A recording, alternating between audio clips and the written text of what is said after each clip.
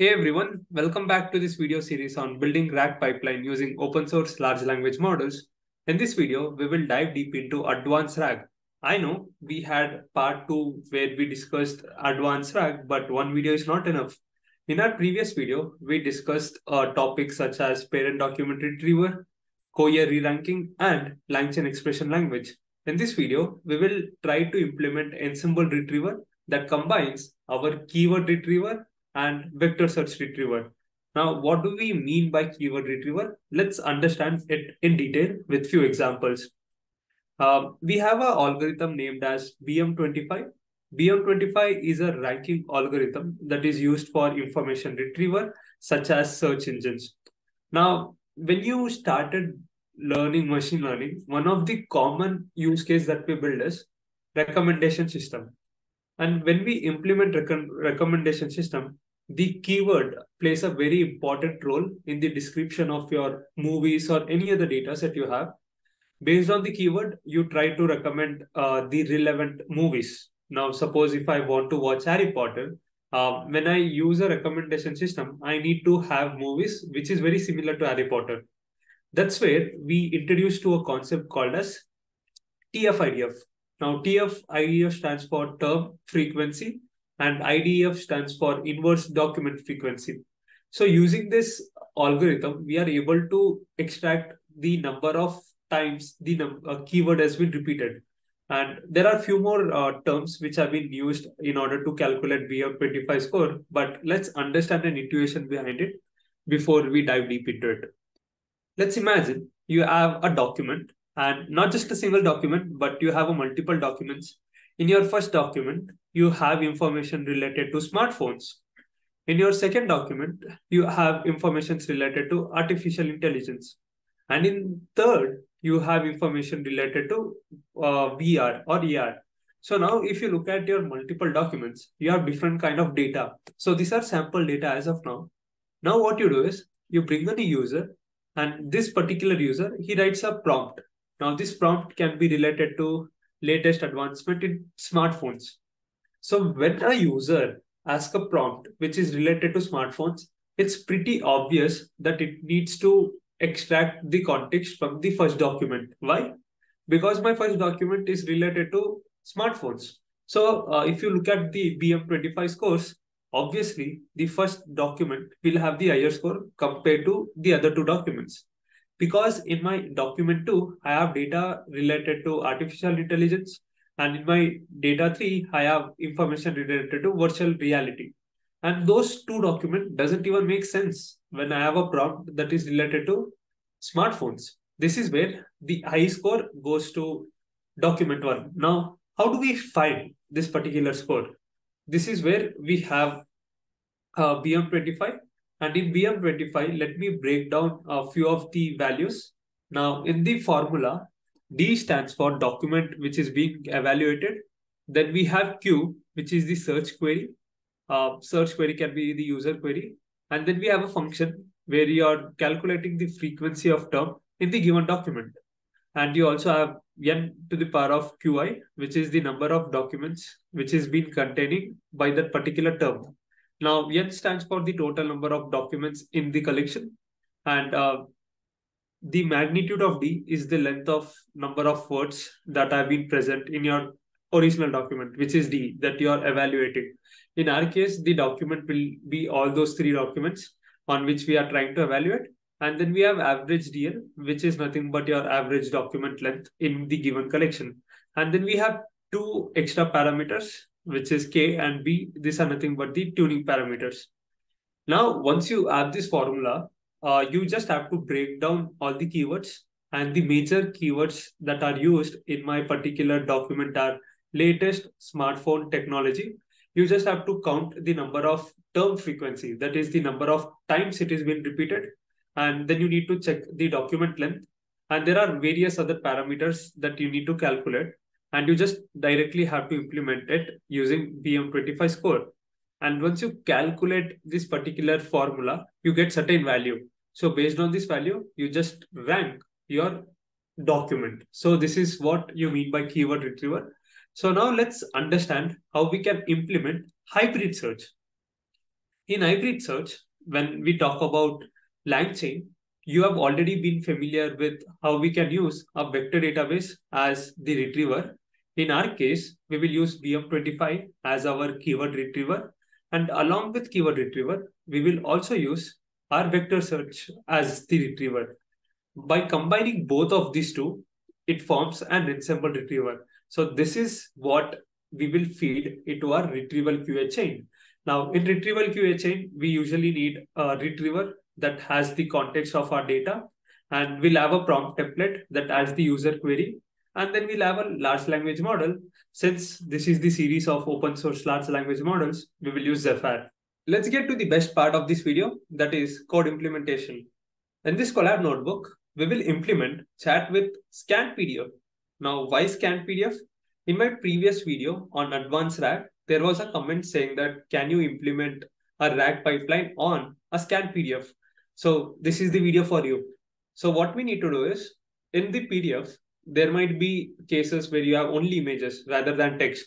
And this image contains lots of text, but you can't directly extract the text. Why? Because it is an image. That's where we have a extra loader that we have in Langchain, that is unstructured loader, and it has different unstructured. When we talk about, you have unstructured PDF loader, you have unstructured docs loader, you also have unstructured file loader. In our case, since our file is PDF, we will use unstructured PDF loader. And let's quickly install few libraries. The first library is simple. We import Langchain, and then we have Rank25, which is our keyword retriever, which we will use. That is nothing but VM25 retriever. And then we have PyPDF because our data is a PDF. And since our PDF is a scan PDF, we will use unstructured PDF. And finally, we have a Chroma, that is our vector database. And if you look at these four commands is basically used when you are working on OCR. And now, why OCR? Since our data is scanned PDF, it will contain only images. And in order to extract the text from the image, you need OCR. And the Python library that makes this possible is PyTestRact.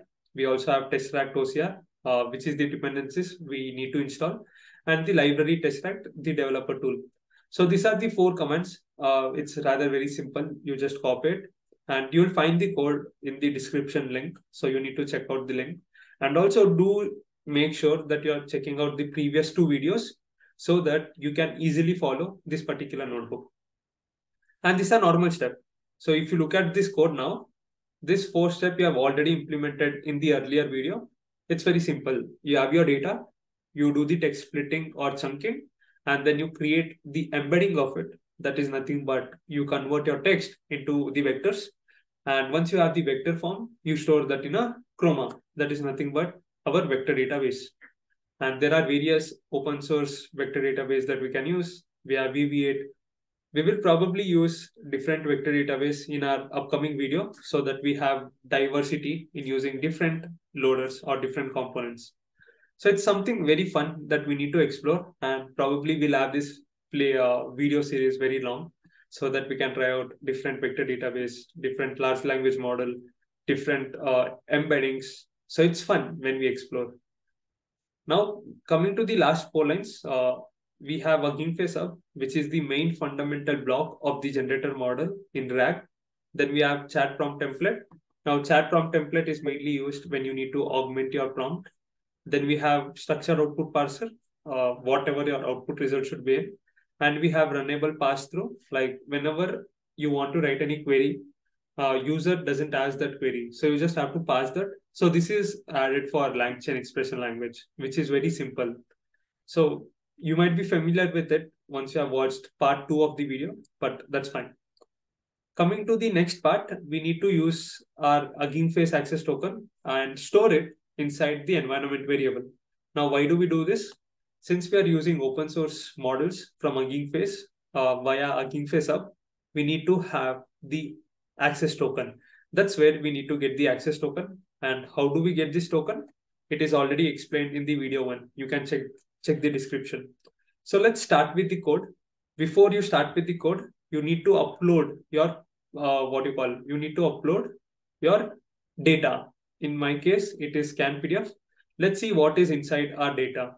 Let me save it and show it to you what is inside it. I'll open it.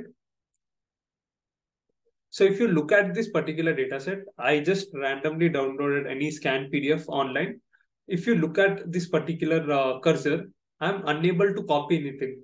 So if I enter Control A, I'm currently entering Control A on my system, but I'm unable to select anything. That means this particular data is an image and not an text. So we need to pay very close attention. This particular PDF is an image and not a text. So we use unstructured loader, which is unstructured PDF loader. So let's start with the code. I have the path, and the path is scan PDF, and then I'll use my loader. Now, what is my loader? It's nothing but unstructured PDF loader. Copy it, add my path, and once I add my path, I need to load my data. Load my data from the loader. Simple. So it's gonna take some time. The reason why it will take some time is because your data is an image. You need to run the OCR and extract the content. So that's it. It has taken 5 seconds, but when you run, it will also show few NLTK message. But in my case, since I've already run my notebook, I'm rerunning it. That's why it is not showing that message. But usually you will see something called as NLTK data, but that is fine. As long as you are able to run, that is the only thing we need. So how do we print? So data, my zeroth index dot page content. Great. So let's see if I'm able to extract. That's same. That's the only thing we need.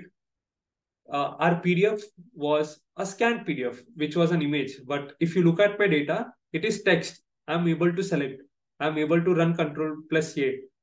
That's the great thing. This is the first step we have already covered. But I've used a normal PDF. In your case, you're supposed to use a very large PDF. It can be 10 pages, it can be 8 pages. That depends to you. And obviously, these are tutorial videos, but we will have end-to-end code implementation once we complete the video series. So just enjoy. This is going to be very fun video series, very fun playlist, I'll say, and very long. I'm gonna upload way too many videos. Yeah, so let's continue. We have text splitter, and for text splitter, we use recursive character text splitter. Since my data is very less, I'll use a very small chunk size. I'll probably use 256. Probably in most of the cases, I either use 512 or 1024. But considering the data I have, it's very minimum. So that's why I'm only using 256 as my token size. And chunk overlap can be 50. It doesn't matter in this case, but still. So let me run this. And once you have your recursive character text filter ready, you need to split your documents. So what we do is we split our documents. I'll just wait for auto completion. Split documents. What do we pass? We pass the data. And then comes our embedding model. And I'm very lazy to write it from scratch. I'll copy it from my previous video. So it's not a new thing. If you are watching this video, you need to watch part 2 and also part 1. This particular code we have already used before. So we use HuggingFace Inference API. We use this HuggingFace Inference API embeddings. We don't have to download the model. Why? Because we are using the access token. So we are using it for free. Obviously, there are limitations, but fine. For this video series, it's fine. So let's run the embeddings. The only thing what you need to do is you need to pass your API token, which is your HuggingFace access token, and you need to pass the model name. In our case, the model name is VGE base English model because our data is in English, so English, and this is just the version name, nothing else, which is 1.5. Let's proceed. Now, what do we have? We have the data. We did the splitting. We also have the embedding, but embedding is separate, data is separate. So we use a vector DB so that we can store it in a vector database. So let me use a vector store. a vector store. And in order to define the vector store, I have chroma. From documents, I'll just wait for auto completion. From documents, I have chunks, I have embeddings. All right. So this again will take few seconds. And I just request you guys to take this screenshot of any part of this video, share it on social media and tag me so that I can repost it. And this might also increase the connection from my end. Okay. You might be popular. It will also make you popular. Okay. So it just took 1 second. Why? Because our data is very less. Uh, that's great. That's great actually, since it's taking less time. Now, what do we have? We have vector database ready. We'll just use retriever. So my first retriever will be, so now from now on, we'll use heading. Retriever 1. Now, what is our first retriever? It's vector DB search retriever. Search retriever. So I just use vector retriever equals to vector store dot as retriever. Again, I'm very lazy, so I'll wait for auto completion as retriever, and I need to define my search keyword arguments, and I'll just keep it 2 because I have very less data. Now, again, I'll use a subheading, and this time my subheading will be retriever, second retriever, which is BM25, my keyword retriever. That's it. So we need to define it. We haven't defined it as of now. Have we defined it? Have we defined it? No, we have not defined it. So let's define. Let me check the documentation. I don't remember, to be honest. All right. So we have retrievers. So we have BM25 retriever. We have Ensemble Retriever. The Ensemble Retriever will just combine my vector retriever and my keyword retriever. So I just have to import it. And let's use my keyword retriever, which is BM25 retriever. How do we use this? How do we use this? We use from documents. If you remember what I did in slides, I had multiple documents and then I used BM25 score on my documents. That's where in this parameter, you only need to pass your documents. Now, what is my document? It is nothing but chunks. So this will be my chunk 1, chunk 2, chunk 3. As a whole, it's a document. So you need to pass the document in your keyword retriever. And you can also define the k size. You can also define keyword retriever.k equals to 2. That's it. Now we use Ensemble Retriever. Ensemble Retriever, which combines both of them. So this will be my main retriever, which will combine both my retrievers. So let's see how do we do this. We use Ensemble Retriever, and inside this we need to pass what my retrievers are. So you need to pass all the retrievers inside the list, and we have our vector retriever. We have our vector retriever. We also have the keyword retriever. That's it. And you need to define the weights. What should be the weightage of both the retrievers? In my case, I'll just keep it to be 50% each. So for 50%, I need to define 0.5, 0.5. That's it. So this is my retriever now. I've defined my Ensemble Retriever. I need to define both the retrievers that I need to combine. One is vector retriever, one more is keyword retriever. And weights is nothing but what weightage should I give to both of these retriever. So I've just kept 50% from vector, 50% from keyword. You can experiment this. You can try to keep this to be 0.2 or 0.8. It should balance to be 1. So you need to see 0.2, 0.8, 0.3, 0.7. You need to balance it at 1. Great. So now comes the main part. We have completed the retriever part. The step 1 is done. Step 2 is we need to augment our prompt, that is the template. And we will use the same template from part 2. We will use the same template from part 2. We define the system prompt and we define the context.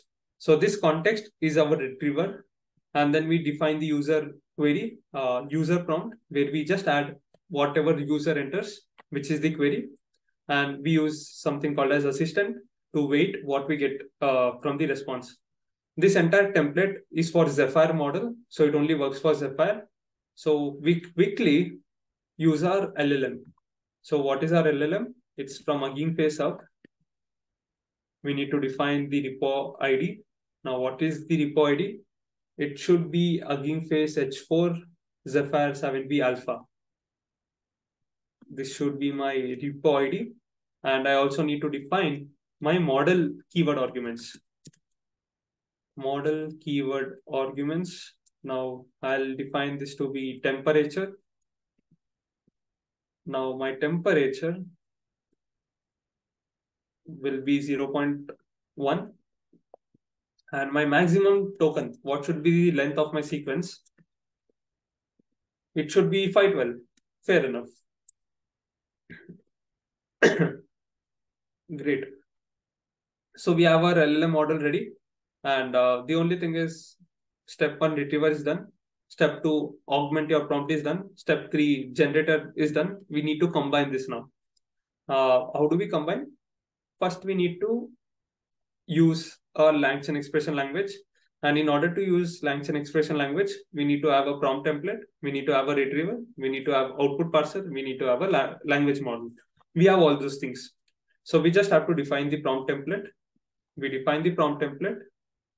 My prompt template from chat prompt. Have I defined it? Have I defined it? Yes, I've defined it. It should be chat prompt template. Chat prompt template, and it should be from templates. From template, I pass in my template. That's it. And then I define my output parser. It's nothing but to directly call that function, which is str output parser. That's it. Now we define our Langchain expression language. In short, it is called LCEL. So we define our chain. And there are two input variables. There are two input variables in my template. One is context and one more is query. So for context, we need to use curly brackets. Define what is my context. My context is the retriever. My context is this retriever, the Ensemble Retriever. Copy, paste, and then what will be my query? As of now, I don't have any query. I need to invoke it. And before I need to invoke it, I need to run it as runnable pass through. Sorry, it should be, we need to add the chain. First, I add my prompt, then I add my language model, and then I add my output parser. How is my output parser defined? Output parser. So this is my chain. This is my chain. Now I just run few prompts. Let's test it out. Chain.invoke. So let's see what is there in my data.